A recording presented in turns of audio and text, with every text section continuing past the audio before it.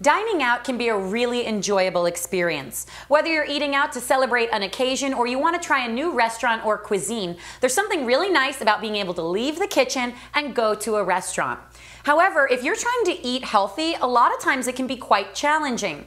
Now, a lot of national chain restaurants have started putting the nutrition facts on the menus, but a lot of times those are being underestimated by calories in the hundreds of calories. It's scary to think that you could consume an entire day's worth of fat and calories in one meal when dining out.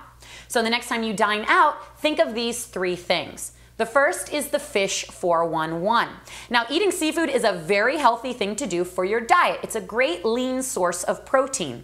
However, a lot of the seafood here in the United States is actually imported from other countries, which have little to no regulations against food safety. Did you know less than 2% of all fish imported is actually inspected? And not just that, a lot of seafood on the menu is actually mislabeled. Think of white tuna on a sushi menu. As it turns out, white tuna, the fish, doesn't even exist. It's really escolar, which is also snake mackerel. And for a lot of people, it can really upset their tummies. So the next time you're dining out, don't be afraid to ask a couple of questions about seafood. One is, are my scallops really scallops? Is the fish imported or is it domestic, fresh or frozen? And how much mercury content is in the fish? Don't be afraid to ask up. It's what you're going to be putting into your body after all.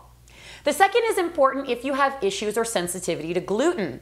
Now, if you're doing that because of health reasons or you seriously suffer from celiac disease, it's important to know how your restaurant kitchen handles any sort of contamination.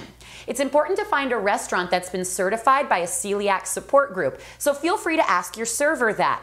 But if it hasn't been, don't be afraid to ask questions about how they manage any sort of contamination. Are different pots used when being cooked? Is the grill cleaned after every single time? That's important because you don't want to be eating anything that's been in contact with food that does contain gluten. There's a whole wealth of health issues there. And the third thing is don't be afraid to speak up from the beginning. If you have serious dietary issues, don't be afraid to call the hostess before you go to the restaurant, or when you sit down, ask your server. Can I get the veggies steamed without the cheese sauce? Does the chicken come grilled instead of fried? A lot of times at restaurants, chefs will be willing to work with you and make those substitutions. And you're not out of the woods if you're eating low-calorie or light dressings. Ask to read the ingredients label. A lot of times, low-calorie food actually is filled with a ton of scary sugar additives, so ask to read the label. If you can't read the label, then you don't want to be eating it anyways. So just keep these tips in mind next time you're dining out. It doesn't have to be a scary experience, but it also doesn't have to be a calorie bomb either. For more information and to see other videos like this, be sure to like us on Facebook, or you can find us online at thealternativedaily.com.